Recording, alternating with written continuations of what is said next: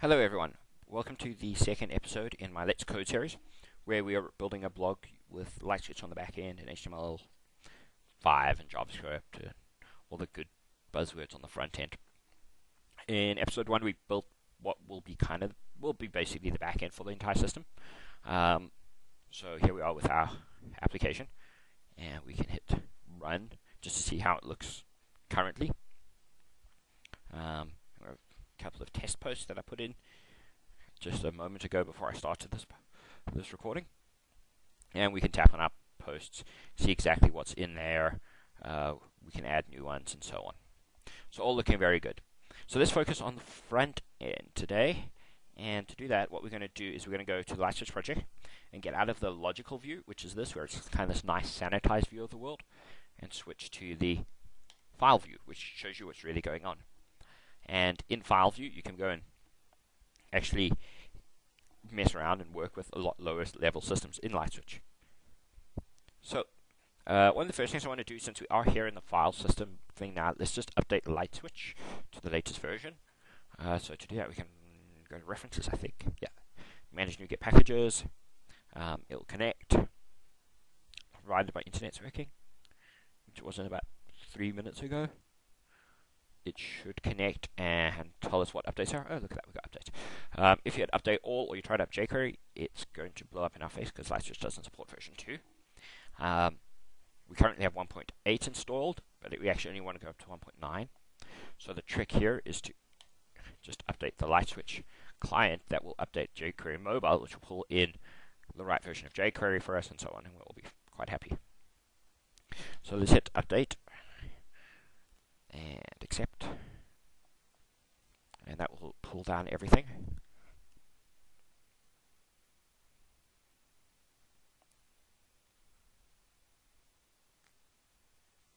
Lots of new things for us to play with. Awesome. If we ran this now, I think it should break actually. Let's go click here and tell it to start. I think it probably all explodes. Oh yeah, look, see, it is exploding. That's good. Because, yeah, I know. Stop it. Visual Studio, you're in the way. Go away. Okay. Anyway, it's all exploding. It's all gone pear. The reason it's gone pear is because we updated the files, but we haven't updated this default.html, which controls the page. And this is a great little page. Like, we can actually go in here and like edit it, so we can change like the titles, like Let's Code, blog, admin. Copy that into the clipboard because I want that for later. And you'll see we've got some CSS here. LightSwitch has a dark theme as well, so you can switch to the dark theme. So, but we'll keep on the light theme. So I want light theme version whatever. So we'll make that change. Then we've got the Microsoft LightSwitch customizations, which is this one for the light theme. So if you want to switch to the dark theme, which is all like black and like a darker blue, you just change the light to dark there. As this little comment will help you remember. There's not many times comments are useful, but that's one of the better ones. So with jQuery mobile structure, minified 1.3.1. So let's grab that and change that. And Microsoft LightSwitch CSS, minified. That pop-up is from GhostDoc trying to fix all the spelling. Hey, look at that spelling mistake. Cool. Maybe I should look back at Microsoft to fix this spelling in the comments. Maybe not. Alright, so let's go down here. It's going to get the globalize min, whatever that is, from the ASP.NET CDN. Interesting. And then it's got WinJS, and jQuery is in here, so it's 1.8.2, so we changed it to 1.9.1. Once again, we'll swap this out. jQuery mobile is here. We want to switch to the min one. Data.js hasn't updated. The two generated ones are automatically built by LightSwitch, so those won't be impacted by this. And then we have the Microsoft LightSwitch update, so that should all be in there. And I don't think we'll see any differences when we do this. Paste that in there. And here is that. And where is that piece of text? By the way, if you didn't know, there's a there we go. That's what I was doing there. If you copy anything in Visual Studio, it's like text there, right? You can hit Control V and paste, right? But if you copy something else, like icon, we can hit Control V or paste. If you copy icon and hit paste, it pastes icon, right? But if you hold Control Shift and V, you can toggle through what's in the clipboard for pasting. It's like this ridiculously unknown like little feature, but it works quite well. Right, so everything's there. So let's run this. Everything looks the same. Good, all working. But we should be on all the new stuff now, which is also good. Long live, NuGet and open source libraries, I guess. So I'm going to start building our page. So what I'm going to do is I'm going to go to web, and this is in the server side because this is actually where everything runs. This is also how you can change the default browser. So like I keep coming up here to the top and saying run, and it will launch in IE. The reason I do that is because if I go down here, I can choose a browser. We can say choose Chrome. But if I run it from here, it explodes. I have no idea. I've never looked at why it does. But if you just go back to the top, then it's happy. It's like this. I think it's missing some sort of weird, like there's some extra build trick. You can't start. You start that one then. Or maybe it needs that path on it. I don't know. There's something it wants. But it still runs in Chrome, so that's fine. But if you do need to change the browser, as I often want to with LightSwitch, you can do that. You can even run in Page Inspector if you really want everything in Visual Studio. Why? I don't know, but you can. None of the Page Inspector features help LightSwitch. So let's go in here, add a new folder. We'll call it blog and web. And here is where I'm going to put everything. And what I want to do in here is I add another folder, scripts, because I want to bring some scripts in. I could do this with NuGet. It's like right click. Actually, that's what we will do. So I want jQuery. I want LightSwitch might be stuck on 1.9, but I'm not going to be. So we'll hit install. Look at that. You see, it conveniently went and put it in the scripts for me. The wrong scripts, but fine. Whatever. We'll just move it there. Bye. Good. So we have our scripts folder. And now I want an HTML page. I really want the front end to be as really pure HTML JavaScript. So let's call this index.html. Let's get rid of that. I'll show you some cool tricks here while I do this. One of the best things if you are doing web dev, if you go to tools and extensions, get the Web Essentials stuff by the awesome Mads who works at Microsoft. And it adds in all kinds of awesome things. One of them it adds in is called Zen coding, so I can do HTML5 tab. Woo. Did all kinds of HTML-y stuff for me. And then what I can do in here is I could type like div, which will work with snippets, like a div like that, or div C, which didn't work. Tab. I don't know why that div didn't work. Div, tab. Hey, weird. Something funny happening there. Div, space, just do that one. Snippet. I wonder how you expand a snippet with a keyboard, with a mouse. Control KX, insert snippet, HTML, div C. There we go. You can have like divs like that. I don't use these, which is why I've never noticed that it's not working. What I do is this. I use Zen coding. So I want a header tag, h1 tag at the top. Some text name. Welcome to the blog. Tab, and it'll do that for me. Yeah, we could go down here. Then what I want to do in here, I want to bring my JavaScript in here because I want my JavaScript at the bottom. So we drag jQuery in there, and I really want a div in here. Div dot posts. You see how it's just like nice and simply. It's a Zen coding idea. It works really well. Now what I want to do in here is add a new JavaScript file because this is going to be all the logic to talk to my LightSwitch server. So we'll call this, I don't know, let's call it Reader in memory of Google Reader, which no longer is with us, sadly. And what we can do is we can drag on jQuery, and so we get this little reference thing in here. And now Visual Studio knows all about jQuery. And because I brought it down with NuGet, I got the IntelliSense. So I get all these awesome little helper things. So let's do a namespace for this. Actually, we'll build this as a. Do I want this as a jQuery plugin or a standalone thing?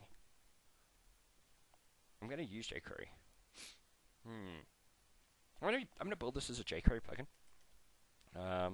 So the first parameter of my unnamed function will be $, for jQuery, and then undefined will be the second parameter, and then I'll do the body, and then I missed a brace there, and then I'll close that, then I'll do an open brace, and I can pass in jQuery like that, and I don't pass in a parameter for the second one, so this is properly undefined. The reason to do this, am I missing something? Oh, there we go. I think I have an extra brace. I don't think I need that many braces. The reason to do this is because other JavaScript libraries could steal what the $ symbol and the undefined keyword do. And so by doing it this way, there is no way for other JavaScript libraries to do it. It's isolation. It locks you down. Then use strict. And if you don't have that at the top of your JavaScript, you suck. Part of the coolness of doing it this way with this sort of wrapping it in a function means that everything, it's all like a namespace in .NET. So this use strict won't break other things because maybe, I don't know, something in jQuery doesn't use strict or something else. And we use strict and then we blow up. And Visual Studio is smart enough, like at this point, to know that strict is on. So even though it, like, I was going to say, oh, it's smart enough, and look, it doesn't have eval, which it normally would have, and there it does have it. Yeah, it's smart enough to know it's on, except when I'm demoing. The one feature that came to mind early on. Anyway, so what I want to do now is I want $.fn for functions, and I want to create a function. Let's just do like a simple thing of reading all the blog posts, or just one blog post. I kind of have an idea like of making this have the awesome infinite scroll feature that browsers, that little cool websites have nowadays. Yeah, let's just like load. Let's load all blog posts for now. Function and jQuery, and I might want to chain this, return this. The end. There we go. And now I've got a cool little jQuery plugin stub, and probably someone who really cares about this stuff knows what's going on way better than I do. It's yelling at me for doing it so badly. So I'll drag that on, and I can now type. We'll just snippet for this script. $. And I always used to do this. So it's like document, find the document object, find the ready, then do this function on ready.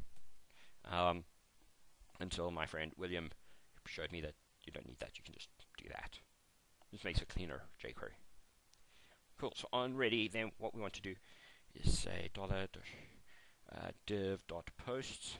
See that kind of thinking in Zen coding? When I take that, means that I keep thinking that way there, which is so cool. Load all blog posts. I should have made that lowercase l. We'll fix it up. Naming standards are important, people. Cool. So we have that there. Let's just actually see how that looks. So we'll go back to the top and hit run. And it didn't run. I think this is because it's like HTML client should be here. Or not. Fine, LightSwitch. Be like that. Don't help me out. At the top. F5. There we go. Cool. So there's the normal thing. Now if we take this away, and we go web, whack blog, whack index.html, which is rebuilt. There's our blog. Cool. And everything's loading, everything's working. We're very, very happy. So that's looking good. So now what we need to do is get the data. And another advantage of this is I can copy the URL, because LightSwitch is built on top of awesome technologies.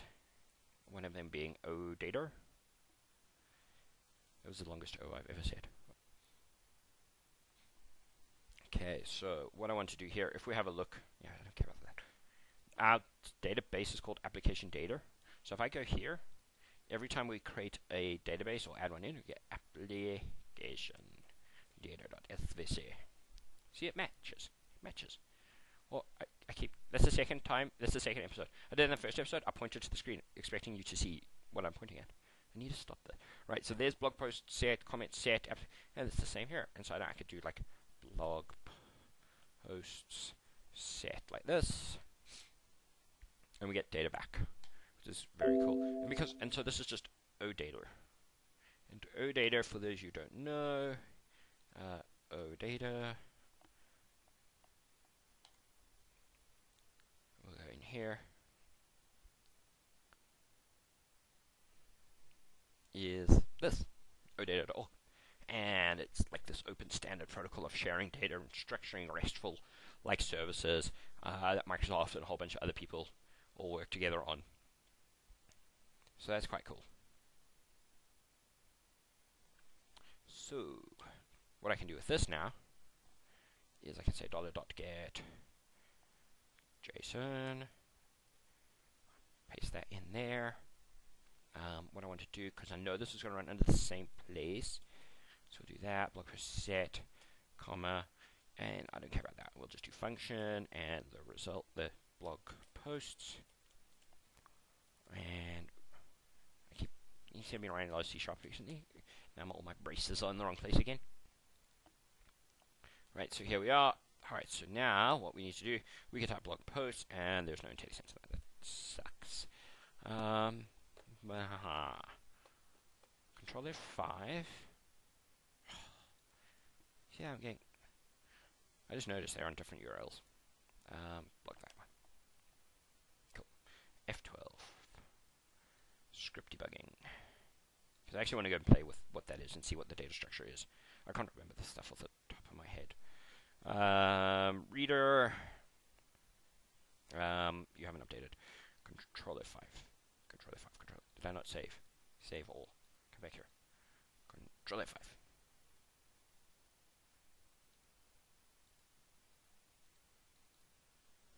You're just messing with me today. Don't be like this. We're friends. Okay. So let's do this again from the start.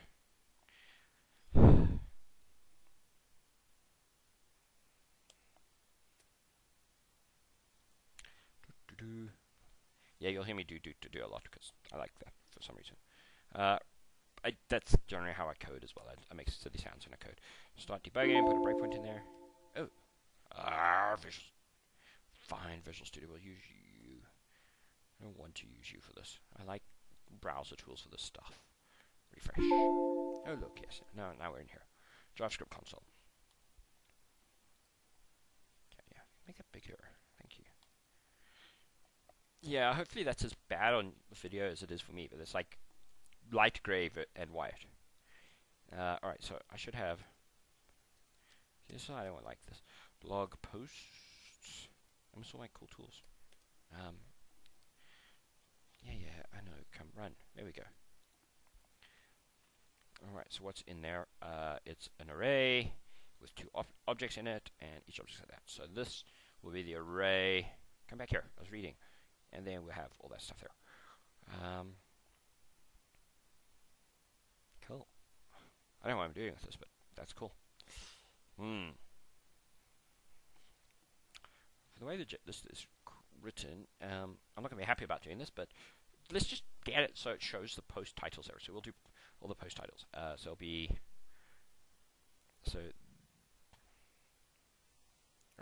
I want to do a for each on this. $.each in blog posts function, and it's index and post. And then what I want to do is document var div is equal to document dot create element div. Please don't make me look like an idiot now, but there we go. Another cool Visual Studio feature is like it knows about the HTML. If you use document like create element, it knows what it's doing. So like you'll see here, I don't have I have a data source and a Microsoft region overflow, but if I change this to an image tag, I suddenly get source. So cool that. Yeah, div. I'm not happy with this. Like I actually want to return a data structure back, and or some way of like not making. This is for me is like logic, and I don't want it necessarily bound to updating the UI specifically. Like this should load everything, but you know, for now we'll just do it this way. So class title, and then div.content, div.text, inner text. There we go. Should be equal to blog. No, blog. What do we call it? Post. Post dot and what is it called? Title. Convenient title. Windows key minus to move to you saw I went here and then went that. That's Windows key minus. Windows key control minus. And if I do control shift minus, it goes forwards. And minus back forwards. Good for navigating windows like that. And then I want to say this dot. I'm surprised that it doesn't know what this is at this point. This dot, yeah, append. That's what I was thinking it should find. Weird. Oh, actually, it might not know what this is at this point. We should say var element is equal to this, because that scope might change. Element dot append div. That I think should work. I have no idea if I've never tried this before. It's always ridiculously fun trying this crazy stuff. So let's go and run this. Right, web blog index. Ooh, undefined, undefined. Look, we got 2 records back, but they're both undefined, which is bad. I think the reason it's undefined, if we change it here, save, refresh. Why are you undefined?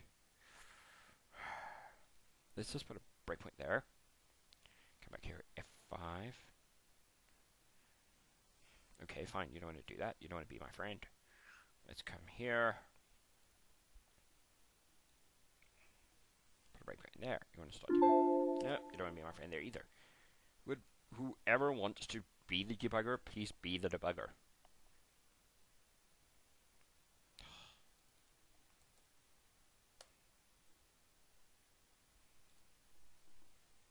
Seriously? Fighting tooling.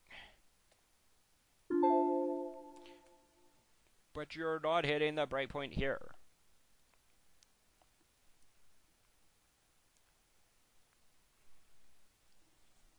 Okay. You probably will this time. There we go. Post. Should we expand that? Post set. Interesting. Post. JavaScript console. Post. Why is that? Oh, it's probably not. It's probably post from the JSON stuff. I probably have tried to steal their variables. One other thing while we're here, what I think the problem is, in any respect. No, it should be capital T for title. That's fine. All right. So let's fix this up. We'll change that back to capital T for title, and we'll just change this to blog post. And we'll come down here and put that back in there, and let's run this again.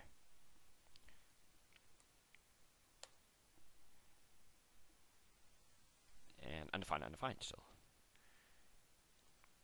It doesn't like it when I hit F5 there.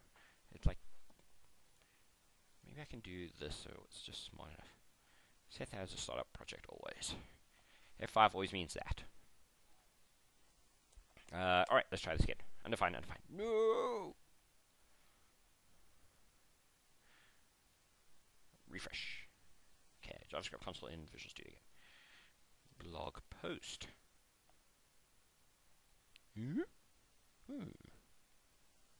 Blog posts. First item is undefined. Oh wait, it's an object, and the object has a thing called value. And I one day will learn to read, and that will be very useful. Yeah, true story. So, look at that. Awesome. Right, so we're getting data out of LightSwitch onto an HTML page with JavaScript. Only thing is I don't want this. So, and I don't actually want to worry about passing it down. Ah, what should we do? I wonder if I create a query here on the server, I can call that query from the client. Because that would be really useful. If not, we'll have to come up with something a bit more original.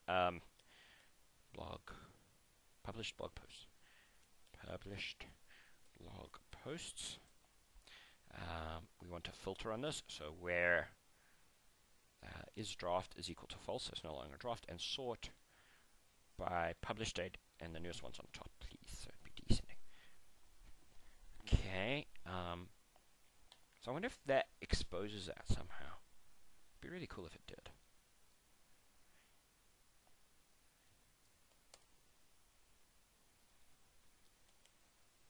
I don't think it does. I can't remember ever seeing that.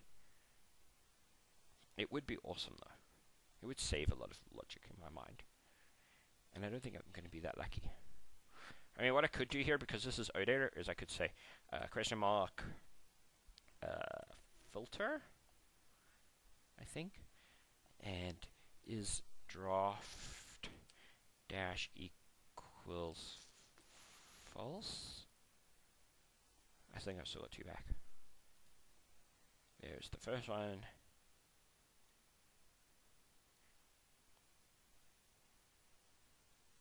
Is draft true? Yeah. There's a way to do this. Like, you can actually put this up here. Is filter a query? Oh wait, it might be dollar filter. And there. No, look, now it's breaking. That's a step forward. False. Is draft not equal? Is draft should be equal. Do I need a dash equals false? So you could do that there, but the problem is I don't want to do that there. I mean, it's nice that you can do that sort of stuff if you can remember the syntax, but that's not what I want. What I want is money. That's what I want. That's what I want. Yeah, yeah. That's actually not what I want. What I want is, what I think I'm going to have to do is build a server-side piece of logic to handle that for me. So let's go and do that. We'll do that quickly. I wonder how long I've been recording for. Hopefully not too long. Hopefully you're not bored. Left. Anyway, global application class, global ASAX, blah, blah, blah. Thank you. We'll come back to you. Next, add new web API controller. We'll call this blog controller. Ha ha ha. Yeah, yeah, and get rid of all your nonsense in here. And get rid of all of that. And get rid of all of that. And I can't remember what the syntax is here.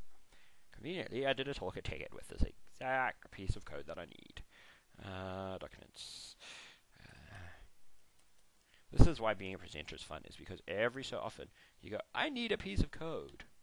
And it's like, I know where that code is. I did a demo with it. And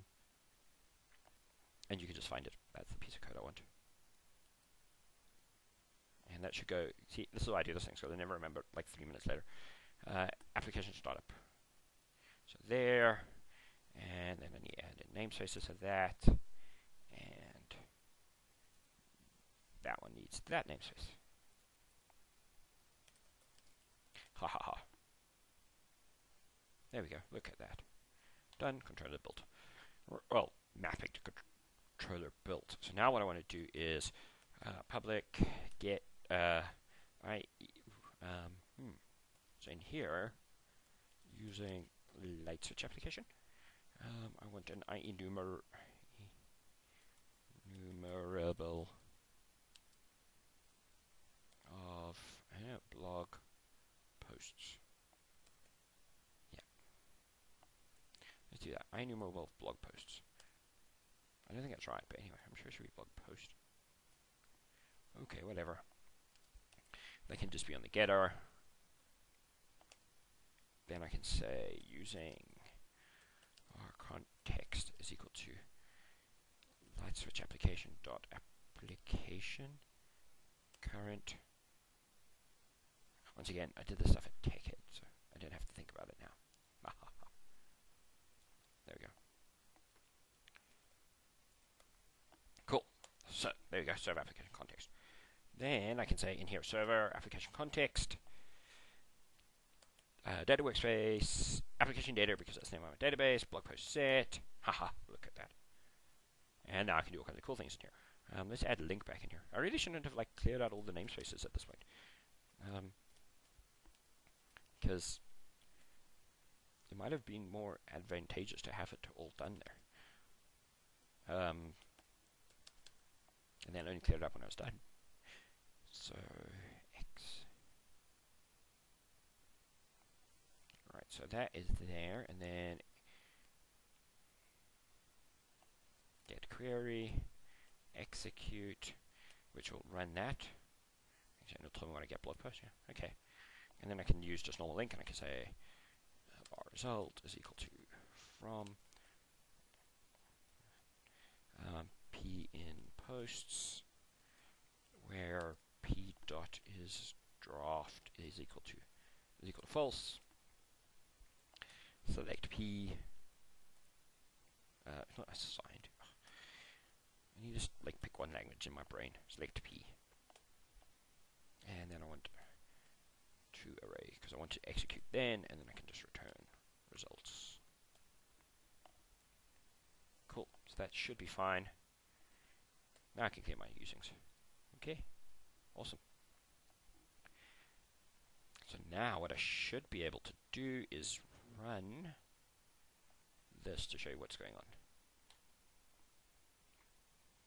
Okay, so we can go out of here, out of the HTML client, and we should be able to say blog. Oh wait, I might have made sense if I remembered where I put this under the global ASX. Come on. API. So we API slash blog, and it drops the controller bit because that's how these things run, and that exploded.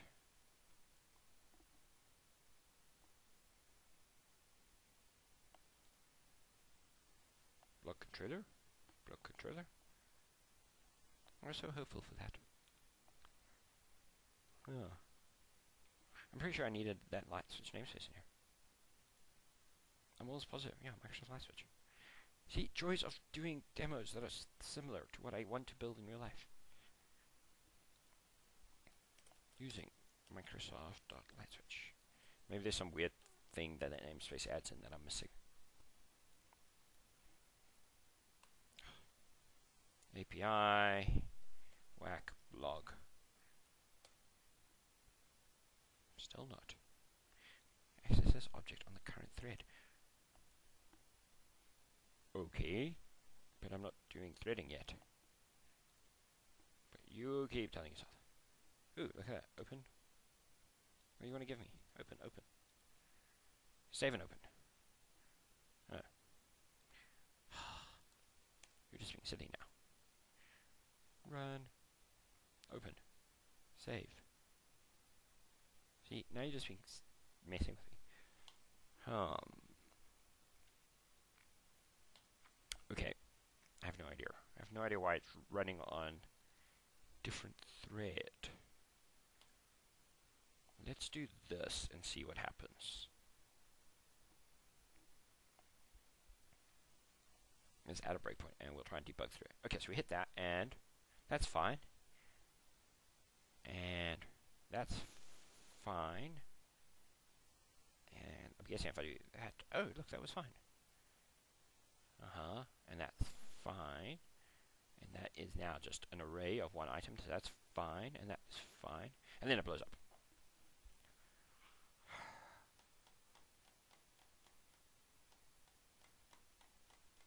I have no idea. It's blowing up like at the return there. I don't even know where I am. Like in some deep dark point of this thing.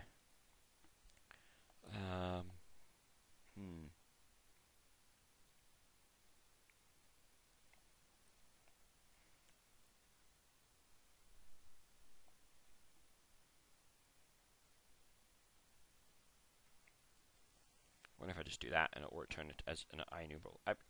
My gut tells me that should explode because it's all closed off and gone at that point. I'll try this like one more time, and I might give up for today and do a bit of reading about this tonight. Yeah, I think so. I think that's what I'm going to do. I'm going to read up about this tonight, and that, in my mind, should have all worked. I don't know what I've done wrong. So I will stop the video in a moment, and thank you for giving me your time today through this video, and hopefully you've seen some of the interesting things. And then tomorrow, what we should be able to do is get a decent API built that only returns the published posts, and then we could change our JavaScript to use that and show only the one post, and then we should be happy. Good. Great. Thanks so much again. Goodbye.